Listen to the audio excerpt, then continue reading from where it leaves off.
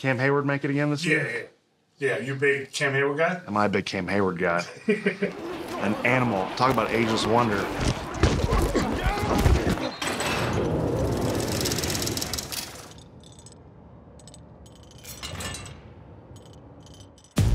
Cameron Heyward has made more appearances on the top 100 than any other Steelers defender ever. You need a play, you get Captain Cam on the hunt.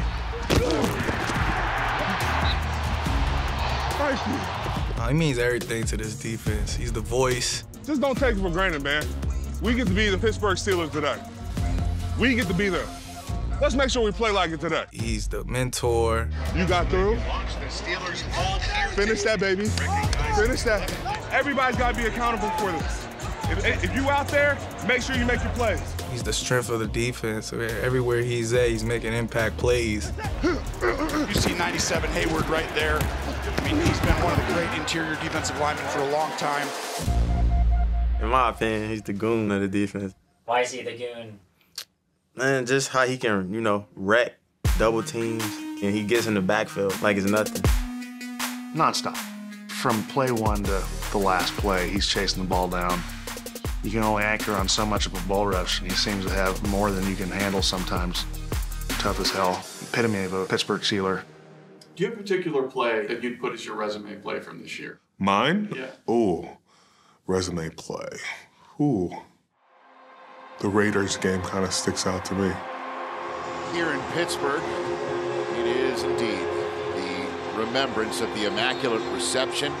50th anniversary now turning into a remembrance of the man who caught the ball, Franco Harris, unbelievably passing away just mere days before this celebration.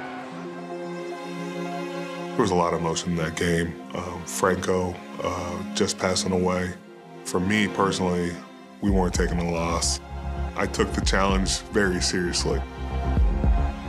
First drive, they're moving the ball, and it's a rookie guard, and he's on an island. You know, I had to give him the business, and he had to deal with the bull in the china shop. Boy, did he blow up. Dylan Parham, the left guard. I mean, that was a butt kicking all the way back to the quarterback. Derek Carr's my guy, but he had to go on the ground a couple times that night. There was one of those moments where you got a rookie on you.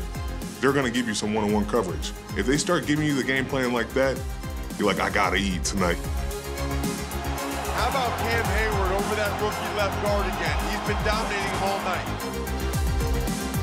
He talked to us about how special this night was. He wanted to come out here and give a great effort to honor the man of Franco Harris, not just the football player. My dog, appreciate you, man. You're a real damn leader, man. You're a hell of a dude.